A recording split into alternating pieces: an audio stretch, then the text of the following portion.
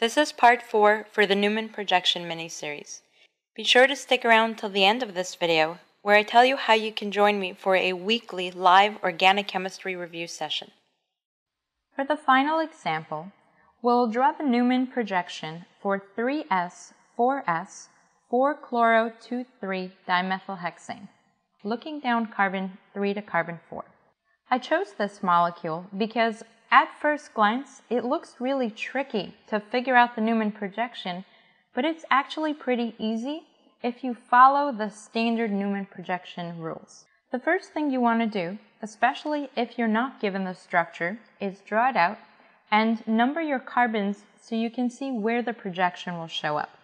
For this molecule, since I'm looking down carbon 3 and carbon 4, the first thing I want to do is fill in the atoms that are not shown. Since I have a methyl going up into the page, that means I'm missing a hydrogen coming out of the page. Since on carbon 4 I have a chlorine down but out of the page, I will draw a hydrogen going into the page. Now the trick to drawing a Newman projection from this type of molecule is to rewrite the molecule showing just the 2 carbons for your projection and show the rest of the atoms and groups as substituents the same way that they'll show up on your projection. So I'll start by drawing the atoms for carbon 3 and carbon 4 and put their substituents as I see them. This gives me a methyl up right and a hydrogen up left. For carbon 3, on the bottom I have a carbon with 2 other carbons attached to it, but this entire group is simply isopropyl. So I will shortcut this by writing ISP. For carbon 4, I have a chlorine down to the left and a hydrogen down to the right. And then I have a 2-carbon chain, which I will simplify by writing ET for ethyl going up. In doing so, I took this ridiculously large and complex molecule and represented it in a very simple way that will allow me to draw my Newman projection. Since we're looking down carbon 3 to carbon 4, I will start with carbon 3 in the center and draw the ring around it that represents the bond between carbon 3 and carbon 4. Now imagine that you're taking the molecule and rotating it so that the forward carbon moves slightly to the right but out of the page. This will bring the isopropyl directly down in the front and put the methyl up to the right and hydrogen up to the left. Do the same thing for the rear carbon, but putting it into the page. This puts ethyl directly in the back in the up position. This brings the chlorine down to the left and the hydrogen down to the right. And there you have it, the Newman projection of what started out as a potentially very complex molecule. The next thing you'll want to do is analyze the conformations and the different energies of this molecule. I randomly started out here in the staggered conformation given how the molecule was drawn. And this is staggered because I have the groups in the front alternating with groups in the back. The other conformation is eclipsed, where I would have something like the ethyl directly behind the methyl, the hydrogen directly behind the isopropyl, and so on. Your professor may ask you to analyze the different conformers or conformational isomers to show which is most stable and which is least stable. And you would do this by holding one carbon steady, for example the front carbon, and rotating the second carbon 60 degrees at a time. I won't go through every conformation here, but if you want to learn how to do these, check out my first 2 Newman projection videos where I explain it in detail.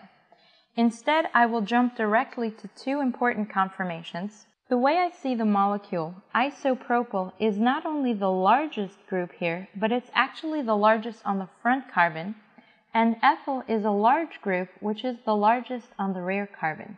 The way this projection showed up, given that my 2 largest groups are directly apart from each other, or 180 degrees away from each other, this is my most stable staggered conformation and my most stable conformation overall. The only serious interactions that I have here is a gauche interaction showing that isopropyl is near chlorine and another gauche interaction for ethyl, which is near the methyl group.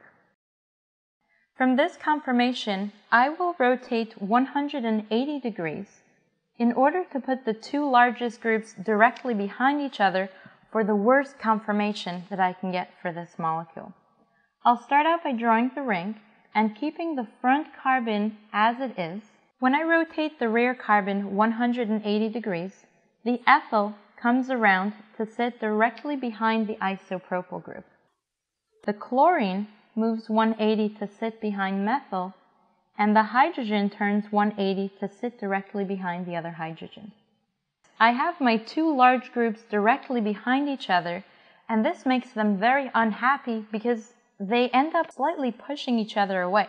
Just imagine as if you're talking to someone and that person is just standing too close. That makes you uncomfortable and likely to step back or push the other person away.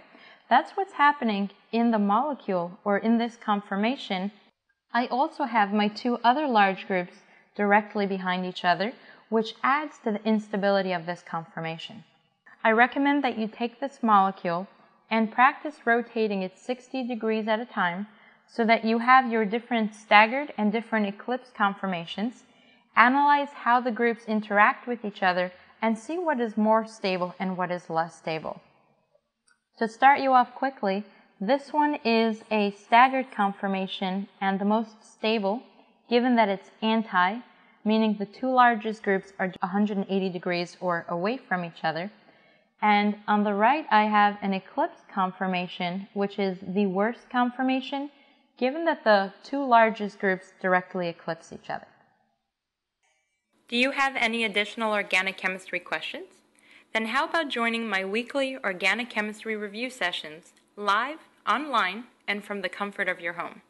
For more information, visit layatfirstsci.com/organic chemistry.